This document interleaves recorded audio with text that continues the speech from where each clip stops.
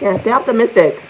I feel like you've been planting fruit. Maybe it's something you've been thinking about. You've really been maybe trying to manifest a lover in your life, and you planted some seeds. And with the Seven of Pentacles, I see that if you just hold tight and stay optimistic, the seeds that you planted for love will soon bear fruit and will bring a lot of wealth to your life. In regards to love, you're going to have a plenty of love around you just now.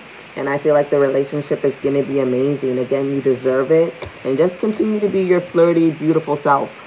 Yeah, all friends kinds of abandoned me. So, you know what? And it was the clearing. It was clearing those friends out because you're now in a different vibration, a different state. You know, we're all evolving. A lot of us are going to lose people in the next couple of years. Not just, you know, physically as friendships, but a lot of us are going to be experiencing a lot of loss with, you know, everything that's happening.